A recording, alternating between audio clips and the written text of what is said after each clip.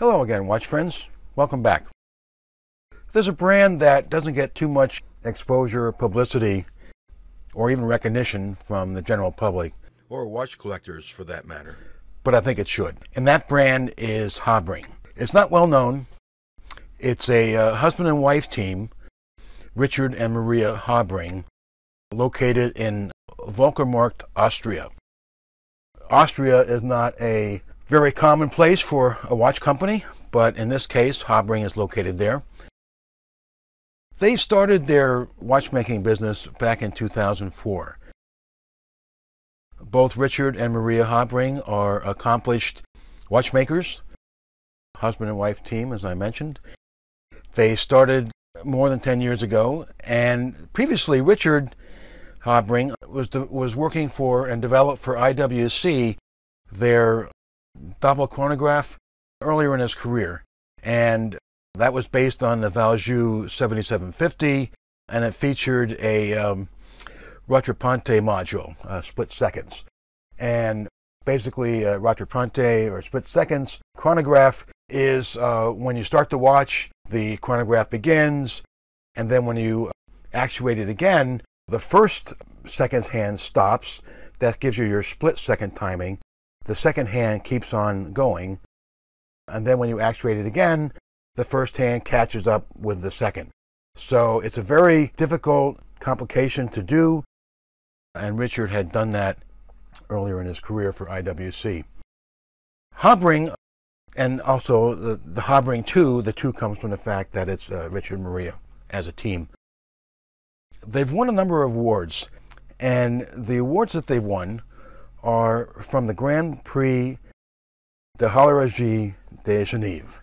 Now, if you don't know, the GPHG is the annual Watchmaker Grand Prix Awards. Every year in Geneva, watch companies, watchmakers, industry specialists all get together and they vote on watches in different categories and come up with awards for the best watches.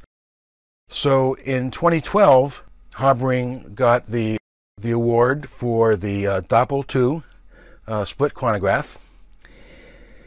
In 2013, Habring received the Petit Aiguille Award, that's one of the categories, for their jumping second pilot watch.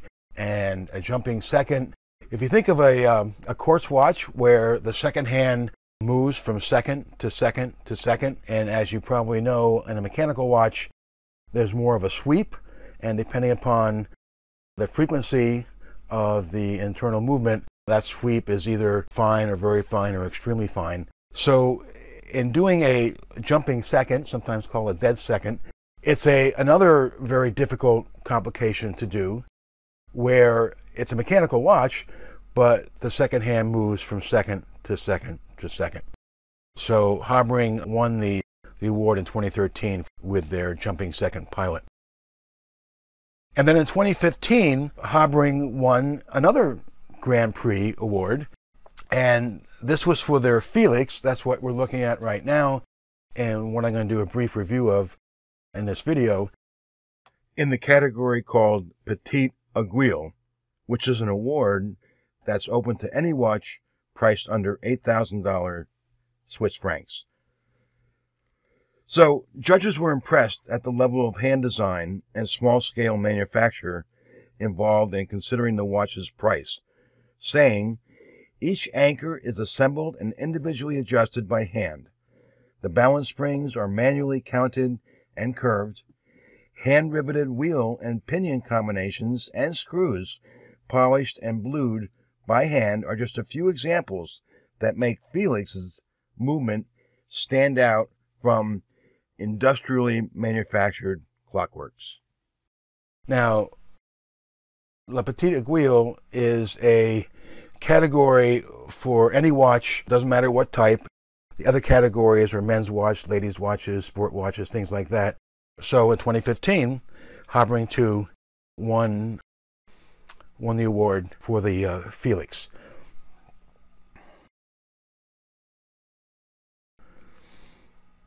The Habring 2 Felix was developed in 2014. It's a manual wind movement, time only, no complications, 48-hour power reserve, 28,000 beats per hour, 38.5 millimeter diameter, 30 meter water resistant, and it's a very slim 7 millimeter thick sapphire crystal front and back. So as you can see, it looks deceptively simple, but you can tell that it's really a very high quality watch. If you look at the side, you can see that it's very, very slim. As I mentioned, 7 millimeters. And then the back, the movement is the Habring A11B movement. A for made in Austria, 11 because they started development in 2011 for the movement, B for basis, it's a basic movement. It's really, really nice. Not a lot of finishing, not a lot of extra superfluous details on it, but just a very, very high quality watch.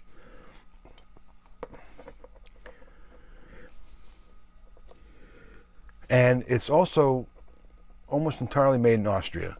Habring has partnered with both Swiss and German firms, all small family businesses, to create the Habring II Felix. Habring produces the escapement, the balance wheel and the hairspring, and winding and adjustment mechanisms.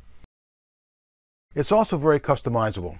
So you can get the Felix in either a black or a silver white dial. Obviously this is the silver white dial. You can get either a black or red 12 at the top. I chose the red 12 for my piece. I think it adds a little bit of pop to the dial. And you can choose either Roman or Arabic numbers. Or you can choose just indicators like I have. I don't normally do an unboxing in videos, but I wanted to just show what you get with the Habring II Felix. It comes in this wooden box, little owner's manual, but what's interesting is what's included in the box. And if we look inside, you can see that they include extra spring bars. They include an extra, actually 2 gaskets, a crown, and on the right-hand side here is a stem. So they feel like if this watch ever does need any kind of service, you can have the parts that are needed to do it. Habring makes about 150 of these per year, so it's not a high-volume watch. Basically a handmade watch, and it's, I guess you would consider it a bespoke watch, because you can decide exactly how you want it, customize it, and have the exact watch that you want. It retails for about $4,800, which is a really good value relatively for the kind of movement that you get, a handmade movement, in-house movement from a small high-quality watchmaker. And there's the fact that it's rather unique. I mean, you're not going to see a lot of these on people's wrists as you're out and about doing your business. In the USA, it's available from Martin Pulley. I'll have a link in the description on how to reach him and his company. So what do I like about the Habring II? Well, I like the fact that it's in-house. It does fall within chronometer requirements. In fact, a few months ago, I went to a watch event at a high-end luxury jewelry store in Princeton, New Jersey. And this jewelry store sells, in addition to Rolex and Jaeger-LeCoultre, they also sell Patek Philippe and Cartier and some other high-end brands. So at this event, there were 3 watchmakers, and I was wearing this watch. I was wearing the Habring II Felix, and I was talking to the watchmakers about it. They weren't familiar with Habring. I told them the story, gave them a little background. They put it on 2 different time grapher machines at the store, and the watch was almost perfect on both time graphers, both the Weichi high-end one and the more regular time grapher. So they were quite impressed. and these are watchmakers in a high-end jewelry store. So it's a in-house movement, beautiful watch, high-end, customizable, very high quality. The quality, I mean, just looking at the movement, the case. When I wear this watch, I feel like I'm wearing something very, very special. It's understated. So let me finish by saying that this is a relatively good value. Sure, almost $5,000 is rather a lot of money for a watch, but comparatively speaking, you're getting a lot for your money here. And if I can quote Oscar Wilde here in writing about, he asked the question, what is a cynic? A cynic is a man who knows the price of everything and the value of nothing. So there are a lot of watches that you can buy in the $5,000 price range, but there aren't a lot of watches that give you this level of value for your money. So there you have it, the Habring 2 Felix watch. I like it very much. It's a keeper in my collection, and I hope you enjoyed the video. See you next time.